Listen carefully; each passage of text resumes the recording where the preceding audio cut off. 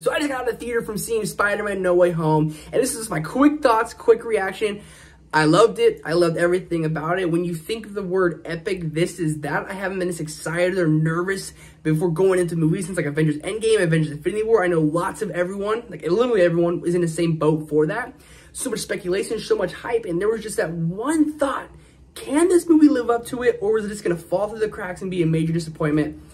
It immediately lived up to the hype. The first 15 minutes was a little slower to get into. It was kind of a bit all over the place. And I'll get into that in the full spoiler review I'll have posted tomorrow. But the beginning was just a little weird. Lots of awesome, like, basically fan service moments. I was in a really poppin' theater, so we were screaming, jumping, having so much fun. And this movie is not short on the action. I didn't really know how much action was going to be in here just because the trailers showed us some, but not a lot. The entire movie's action. I mean, there's really not like a down point or a down period. I mean, the entire thing is an action-packed fest, and people were saying it's dark.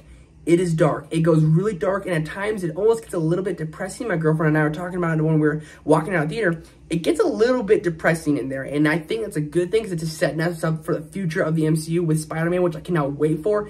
This movie's epic. It's action-packed. I loved everything they did with it, and it's probably Tom Holland's career best performance. I mean, just the emotion he brings, the punch he brings, and just the awesome Tom Holland that we love brings it out. Zendaya is great. Ned, as always, the guy in the chair, he's absolutely fantastic. But so many things from the trailer that are in this movie were like misconceived, and obviously there's so much hype and speculation going into it. And that's what the one thing I took away with is that there's so much hype, there's so much speculation.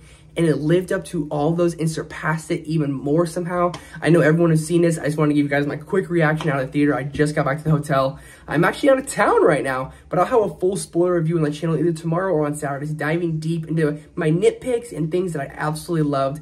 I absolutely love the movie. It's not my favorite MCU movie, but boy, is it close. What did you guys think of Spider-Man No Way Home? Let us know down below in the comment section. Thank you guys so much for watching Spider-Man No Way Home. Lots more content coming this weekend, from Spider-Man rankings to MCU rankings to heroes, villains, the whole shaboodle. We're going through it all. Spider-Man No Way Home. I cannot wait to watch it again, and that's the last thing I'll leave you with. Once I walked out of the theater and the credits started rolling, I literally said, I cannot wait to go watch that again. I'm seeing it again on Saturday when I get home from out of town. Thank you guys so much for watching. Let me know what you guys thought of Spider-Man No Way Home down below in the comment section. I'll see you guys next time.